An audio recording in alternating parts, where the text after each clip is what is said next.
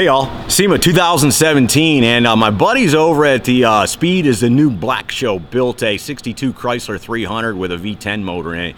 You might have seen the show, but anyways, I caught up with them at SEMA. I think you're going to enjoy seeing it. Let me get the camera turned around and we'll take a quick look at it. Yeah, no, man. Thanks so much for giving me some time today, brother. Tell me a little bit about this 300. It was on your show, and like I was telling you, you know I'm a fan, and friends of y'all's, but it's on DVR. I haven't got to it yet. Dude, that's killing us on DVR. We don't get your rating, so you're holding us down a little bit. But that's okay. At least you are going to read it one day, or see it one day. But here we are, as seen on TV. We got a 1962 Chrysler 300. A lot of people didn't even know they made a Chrysler 300 back then, but they did. A 1962 here, original paint, patinaed, no rust, beautiful car, all the trims original, everything on the car is original except for the drivetrain, and then all the crazy amounts of custom sheet metal under the hood. In the interior, we tried to make an all metal interior. What we really had in mind, if anybody remembers our shop truck named Tiffany with the twin turbos on a 65 short bed, this is a sister to that truck. So we got Tiffany as that truck, and we got Stephanie as this car. So here we go. I'll give you a rundown. It's 1962, all original metal, full air ride. All got air ride technology control, air pod, air ride technology bags, all handmade, everything after that. It's a Mustang 2 style front end that's all handmade to fit the Chrysler. 4-link rear end with a 9-inch rear end. 20s on the front, 22s on the rear, lays frame on the ground. That was the whole purpose, an aggressive stance. That makes or breaks a hot rod, to me, in my eyes. Stance is everything. No, yes. Stance is everything, you're right. Stance is where it's at. So with that being said, we got the stance all laid out. We got to put a drivetrain in it. It's being a Chrysler and a big old boat that it is, you know, there's so many people doing late model Hemis and this and that, so let's pick up a Viper motor. So we got a 2nd gen Viper V10 in there with the 6-speed behind it. So now we converted the big grandma car over to a 6-speed. So now it's a driver's car. It's aggressive looking and aggressive to drive. Great fun. Bucket seats in the front, bench seat, or 2 bucket seats in the rear. Then it's got all handmade bead rolled sheet metal waterfall going down into a center console that goes all the way up to the factory dash. We left the factory dash in it because it was actually my favorite part of the car. The dash makes the car. The car itself, in my mind, it's kind of an ugly boat. But when I looked at the dashboard, I'm like, oh man, we could build something out of this. You started with the dash and built the rest around it. Yeah, the dash was there. I just didn't want to mess with it, but it was a beautiful dash, and I'm like, holy cow, yeah, we got to do something to complement the dash and make everybody appreciate the dashboard. And then, you know, we get the whole car, the whole package. It turned out pretty cool. No, it did, and I agree with you. I think this is perfect proof that when you get the stance right, it becomes cool, because this is no looker from the factory. Right. You know what I'm saying? And I don't, you know, the patina look, I mean, where did you find the thing without any big holes? You guys are from St. Louis. They got rust up there, dude. Yeah, we got really bad rust. It's hard to find a good patina car in St. Louis, and a lot of guys are making fake patina just because the style's so hot right now.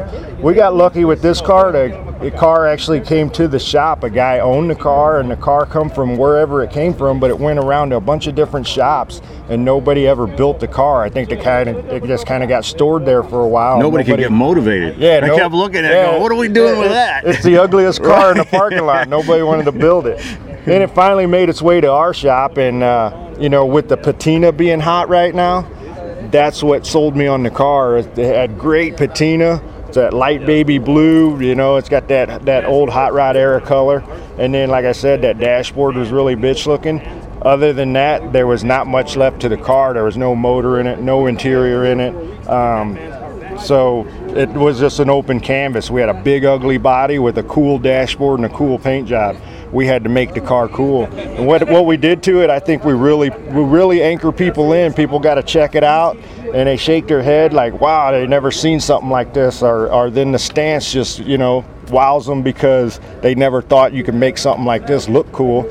And it's actually really fun to drive too. Oh, I bet it is. I bet it get a lot of attention too. Yeah, and I agree. Now, if y'all have not seen Tiffany, of course, ScottieDTV.com. Use the search, because I shot that.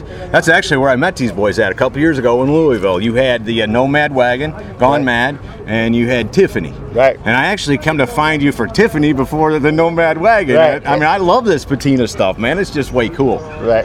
For sure, and that happens a lot. That Tiffany you know, the patina on that, and then being a truck, a C10 truck. Everybody loves the C10 truck right now. And then tons of exposed bare metal. You know, the Nomad has the same kind of metal work in it, but it's all finished and painted. And people overlook it, and when it's in bare steel, people love it and they get it and it's real and they want to touch it and they want to talk about the sheet metal work. So that's why we left everything bare steel in the sister car, so it would match Tiffany and we get the same draw of people looking for that raw, natural finish. Fellas, you guys rocked it. I liked the show. For people that are not familiar, Scott, what channels that actually come on? The show that we're on is called Speed is the New Black, and it's on the Velocity channel, which is a sister station to Discovery.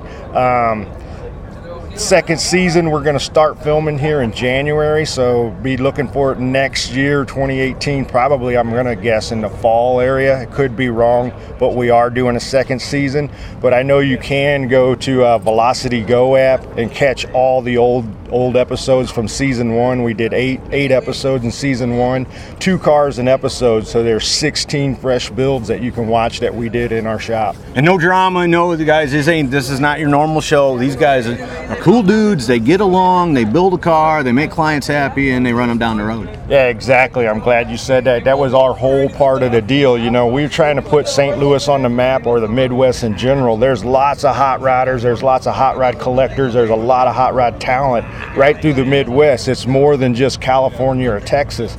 There's a lot of hot rodding all over the U.S., and Midwest is a big hitter too. And we wanted to put the Midwest on the map, and we wanted a show that was real, no drama, no scripted bullshit. It's just all hot rod dudes doing what they love. And the drama is the parts that don't fit for you guys at home, it don't fit for us in the shop either, and it creates its own drama. So it's just as real as we can make it. That's right. Well, fellas, again, I appreciate what y'all do, building cars. Keep up the good work on the show, and I'm always glad to be associated with you. Cool. Thank you, brother. Thanks for having us. So there you go, from the SEMA Show 2017, and my boys over at the Classic Car Studio Speed Shop. And the show Speed is the New Black. 62 300 with a Viper motor and patinaed out, slammed to the ground. You gotta love that. Hope y'all enjoyed it. See ya!